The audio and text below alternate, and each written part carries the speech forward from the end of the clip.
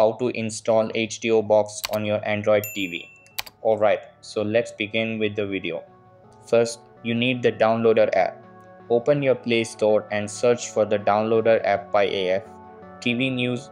Install it, it's free and essential for downloading third-party apps. Now go to Settings. From here, find System and tap on it. Then go to the About section and scroll down to Android TV OS build. Tap it 7 times to enable developer mode. A notification will confirm when it's done. Now open the downloader app and enter the code 28907 in the URL bar and click go. Once the website loads, scroll to the Movies and TV section and you'll find HDO box there.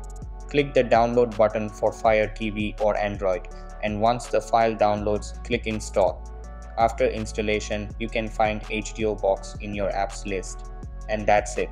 So that's basically how you can use the Stremio app on your iPhone. So that's all for this video.